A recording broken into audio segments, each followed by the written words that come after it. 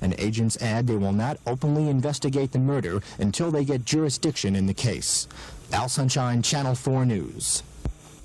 Reputed mafia associate Giulio Greico is scheduled to appear before Dade State Attorney's investigators here tomorrow in their probe of the gangland-style slaying of mobster John Rosselli.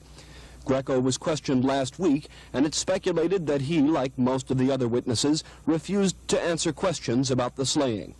Most of the witnesses have organized crime backgrounds, in line with the current theory that Rosselli was killed by the mob for talking too much.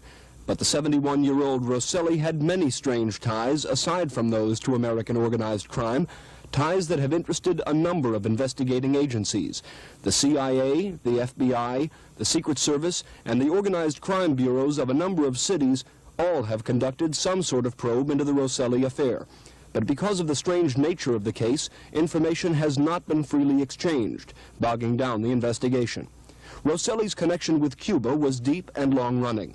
In the years before Castro's rise to power, American gamblers ran the casinos for then-Cuban President Batista, and high among them were Johnny Rosselli and his underworld associates Sam Giancana, shot to death last year, and Santos Traficante, now living in Miami.